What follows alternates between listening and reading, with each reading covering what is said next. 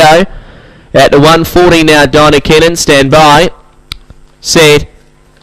Racing, Dinah Kennan jumped beautifully, straight over the lead, settling down, going out fast, Galermo a length away second and carving over to third, Denver Mills. Up on the rail, Black Sheep, followed by Diamond, at about 2 lengths away, back at the rear, Chappie Bale, down the back, and Dinah Kennan slipped away, led by about 4 lengths over Galermo, and then Diamond getting to the outside, running on, and they sprint away from Chappie Bale, Denver Mills and Black Sheep, but Dinah Kennan accelerated away here, extends his margin to 6 over Galermo, and away went Dinah Kennan to win easily. Long odds on fave home. Dinah Kennan by 7 to Galermo, third to Diamond, and they were 5 in front then to Chappie Bale, Denver Mills and Black Sheep brought up the rear.